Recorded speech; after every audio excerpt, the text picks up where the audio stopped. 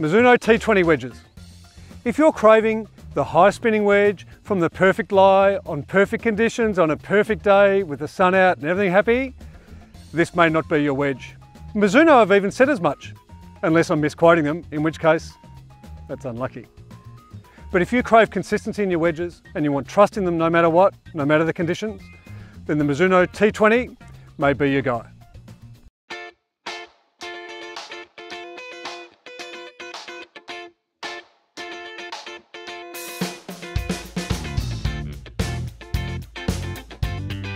Now, nothing feels like a Mizuno, a claim almost indisputable, and the new T20 wedges are no exception.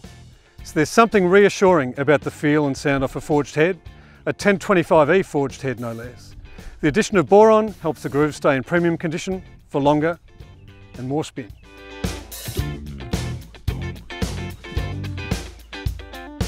As Mizuno have done for as long as I can remember, their grooves actually vary by loft group. The high lofted wedges feature a wider, shallower groove for the more glancing shots and higher spin, whereas the lower loft feature a deeper, slightly narrower groove for more spin on full shots.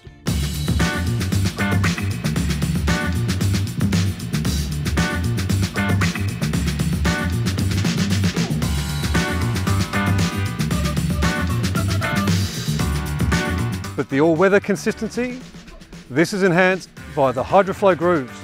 A cheeky little vertical micro groove milled into the faces of the wedges prior to the plating process for added longevity and even more spin. Now, we know the T20 wedges are more consistent in dry and damp conditions, but what we want to know is at what point performance starts to drop away. So we're going to test that right now, scientifically.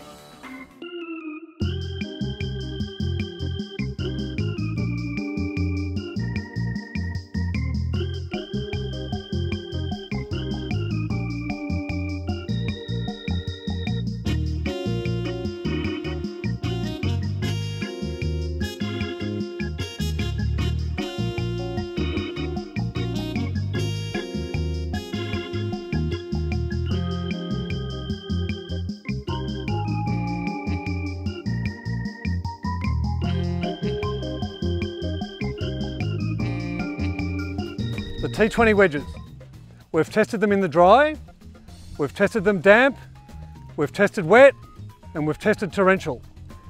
But for the HydroFlow grooves to truly prove themselves, we've got to pass the final test.